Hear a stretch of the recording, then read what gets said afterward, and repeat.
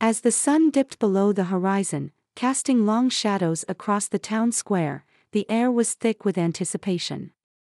The annual literary festival was in full swing, a celebration of words and stories, yet beneath the surface lay a darker tale.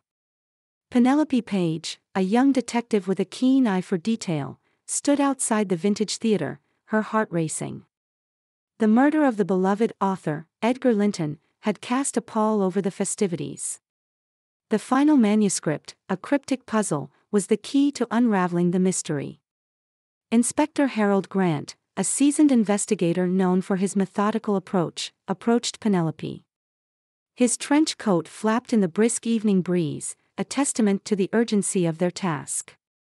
"We need to speak with Clara Finch again," he said, his voice steady yet urgent.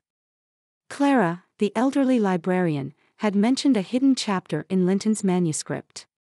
It was a clue they could not afford to ignore. Together, they set off towards the library, the weight of the investigation pressing down on them.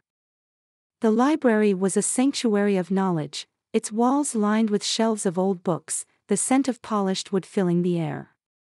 Inside, the dim light cast a warm glow over Clara Finch, the elderly librarian. Her frail figure was hunched over a desk piled high with papers, a testament to her dedication. Inspector Grant and Penelope approached, their footsteps echoing softly in the quiet room. "Clara, we need your help," Grant said, his voice a blend of authority and empathy. Clara looked up, her eyes wide with fear. I found it tucked away in the back of his typewriter," she confessed, her voice trembling.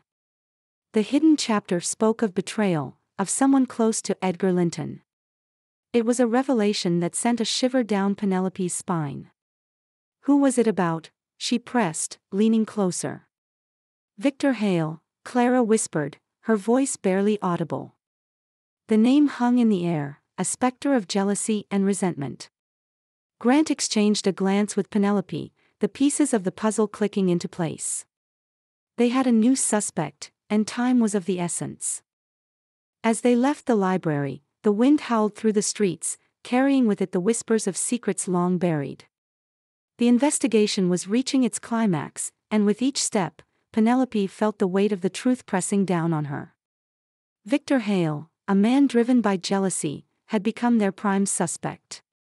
If he had access to the manuscript, he could have had a motive for murder. The urgency of the situation was palpable, the need for resolution driving them forward. Penelope and Grant moved with purpose, their minds racing with possibilities. The confrontation with Hale would be crucial, a chance to uncover the truth and bring justice to Edgar Linton. As they approached Hale's residence, the tension was electric, the air charged with anticipation. The case was far from over, but they were closer than ever to solving the mystery.